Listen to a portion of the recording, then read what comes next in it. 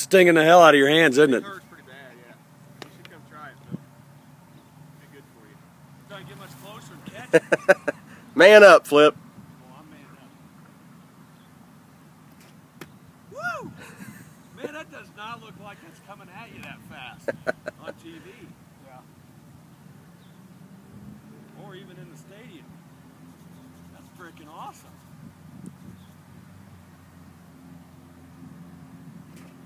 Woo! Yeah!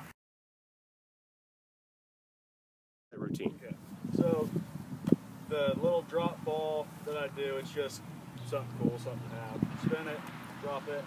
It'll normally land somewhere like that on turf. It might spin a little bit.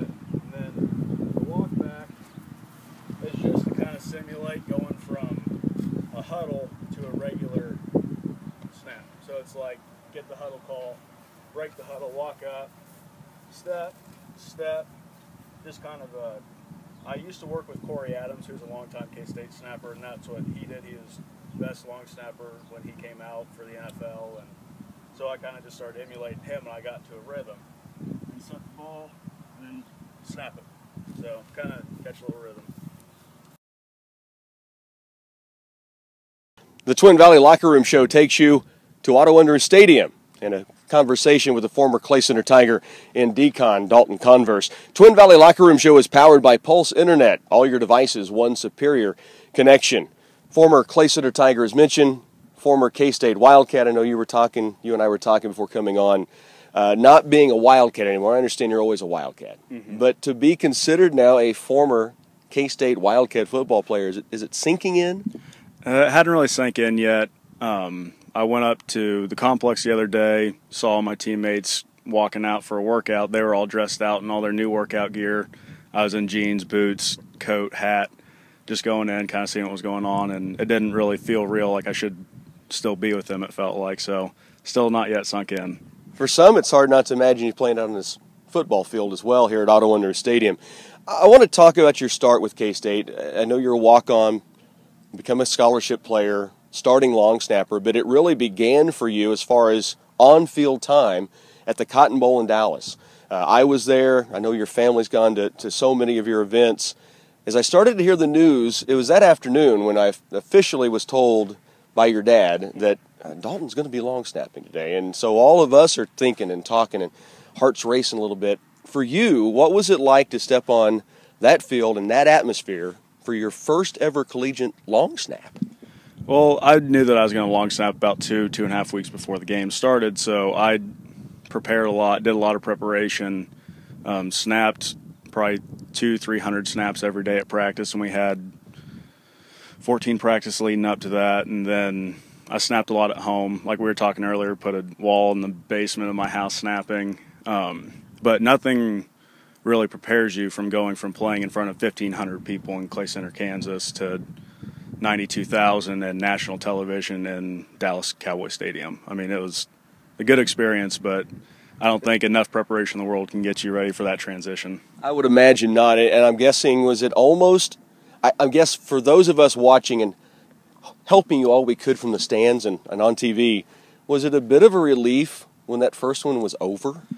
The first one of every game is a relief. I mean, no matter whether it's my first snap against Arkansas or my last snap in the Liberty Bowl against Arkansas, that first snap of every game is always a relief. You always need to get the first one out of the way, get those game jitters, because they never go away when you're playing in front of that many people with that much on the line. It's always a good feeling to get that first one back there. I can imagine. Started his college career against the Razorbacks, finished against the Razorbacks in 2 different bowl games. All right. We're going to jump ahead. You're a scholarship player, start as a walk-on, you fight your way, and I know there were some times it was frustrating, it was tough. You're a standout in Clay Center, both sides of the football. Now you got to go and try to work your way into some kind of position. How tough was that adjustment early on for you?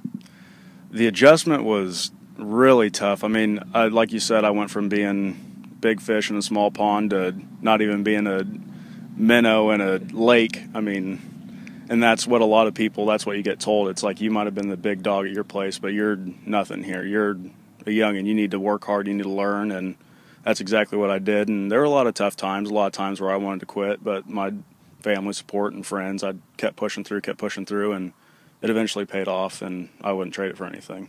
I want to talk a little bit about the final game at Bill Snyder Family Stadium. Senior day, a lot of us, again, were there. I know your parents were there. I guess first off, I'm going to give you a multiple choice question. Most emotional on that day, and at any point or throughout, was it A, you, B, mom, or C, dad? Oh, C, dad, easy. The amount of effort and heart and everything that he puts in to my games, I think he cares about it more than I do. I mean, not that I don't care about it, but how bad he wants me to succeed is unreal, and I can't thank him enough for that. I had a feeling that was the answer, but I was going to let you answer it for sure and make sure that was the case or not. Can you share with us what Coach Snyder said before you made your run out in front of the crowd cheering? It was really a once-in-a-lifetime experience, something that you'll never forget it.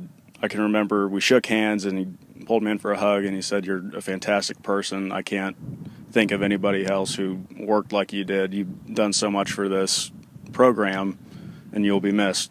Thank you." And did you float out to meet your family? I mean, I can only imagine what that must feel like. Yeah, hearing the roar of the crowd and hearing your name over it and everything, and running down and seeing your parents and mom and dad are grinning ear to ear, and you can see it from the goal line, and they were down on the opposite 20. It was a great experience. As you make your way now to the next steps coming up, what is in line for Decon, and whether it be in football or beyond that? Well, right now I'm hanging out around Clay Center for right now, working out. I actually got invited out to a pro specialist combine in Arizona through Cole's Kicking.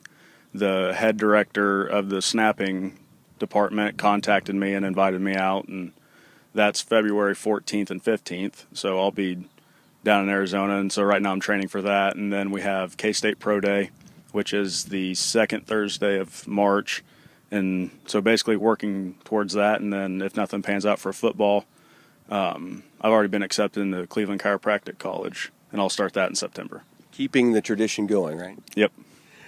We have Dalton Converse, Decon, with us as we get set to kind of wrap up on this interview. I've got a few quick, rapid questions I'll ask in a moment. We do a thing called Tiger Talk.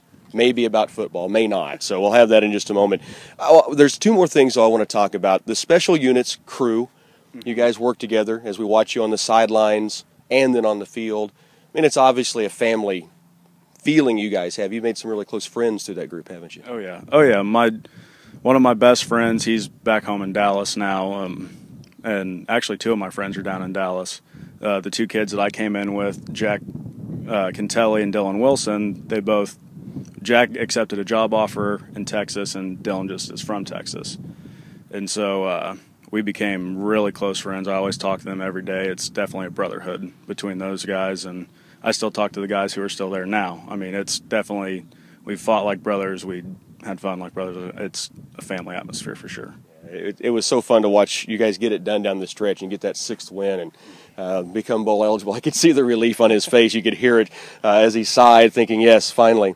Okay, Tiger Talk, real quickly. Of the special teams players, some we talked about, which of those special teams players is the best golfer? Oh, best golfer. You got Jack, when he plays, he's really good. He's a scratch golfer when he actually has time to play. And then Nick Walsh is just a good athlete, and he's good at everything. And I'm not bad, I guess, too. I'm not too bad. And so I'd say between one of those three, but Jack probably has the upper hand. All right. I'll take Dalton anytime, though, on the golf course, trust me. Of all the road trips in the Big 12, least favorite place to go, and then I'll follow it up with the favorite place to go. Lubbock, Texas, easy. Lubbock, there's nothing to do in Lubbock. It's ugly. Going to the stadium, it's nothing but cotton fields and rundown buildings, and Lubbock is just not a nice place to be, in my opinion. And most favorite place to go in the Big 12, not Bill Snyder Family Stadium. That's tough.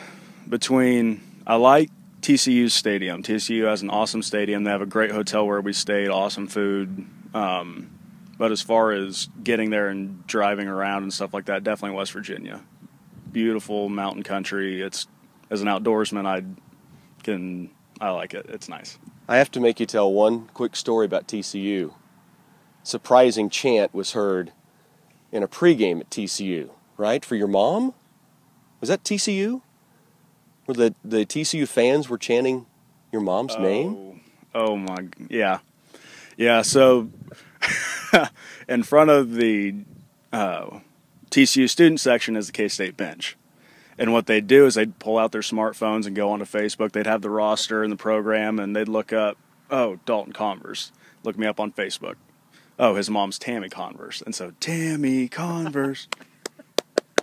And so I'd turn around, and they're all like, yeah, we know who you are. We got you. We got your number, dude. It's like, all right, take it easy. And then they started getting other teammates and stuff, but Tammy Converse was a popular chant that night.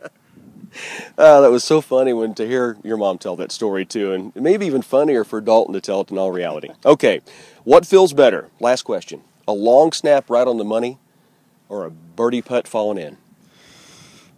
That's tough. That's two different feelings.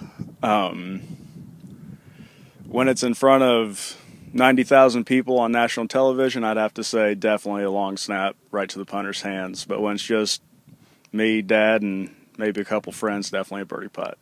I like it. Dalton, best of luck with all that's to come for you, whether it be on a pro football field or working in chiropractic. I know you're going to do some great stuff. We appreciate the time. Fun to see the Tigers and the Wildcats gear behind us. This is an actual game helmet? Yep, game helmet for 5 years.